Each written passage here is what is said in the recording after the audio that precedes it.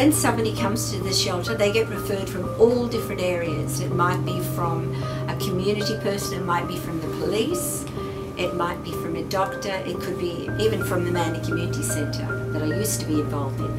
And these people come to us and they're assessed, and we work out what we need to help them with.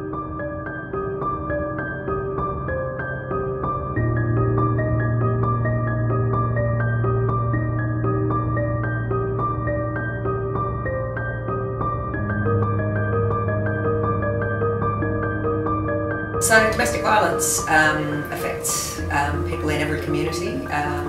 Certainly we know in New South Wales we have a range of women and children accessing refuges and crisis support services.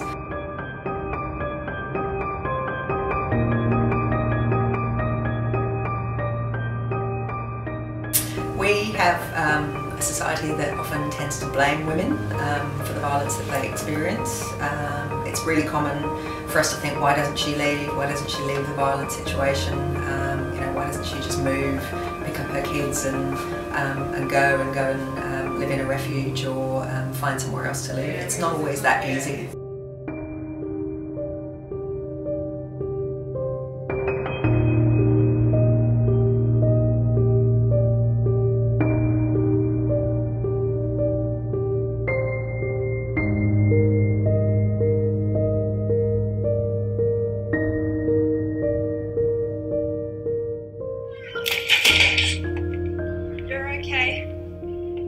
Did it because he likes you.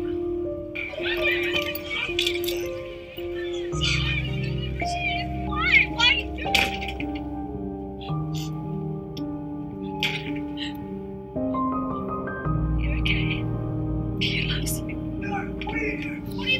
Violence against women starts with disrespect.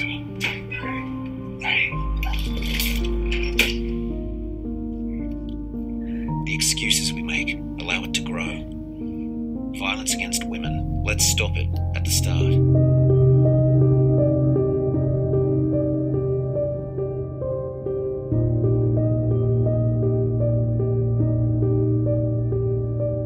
My daily duties as president is sort of leading the organisation along with the other board members.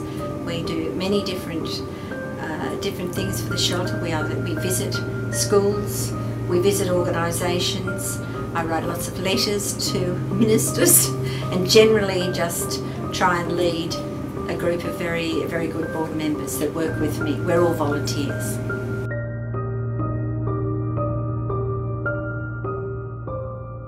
We are not funded by the government, so although we're a registered charity, we rely heavily on donations. We have 2 big fundraisers a year, but we do small fundraisers during the year.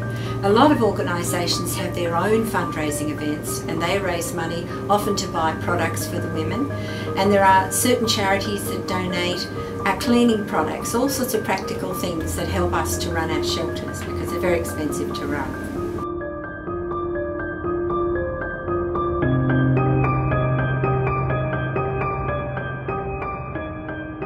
We're very lucky to work closely with other organisations. The local doctors help us to look after the women.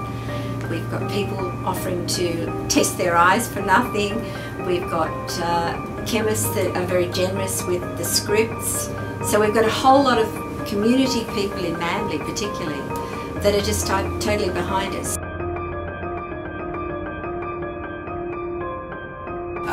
I think the key message has to be, let's talk about this. We've had 2 or 3 years where we've had, really huge media interest in this issue, and I think it's so important that we keep the message going.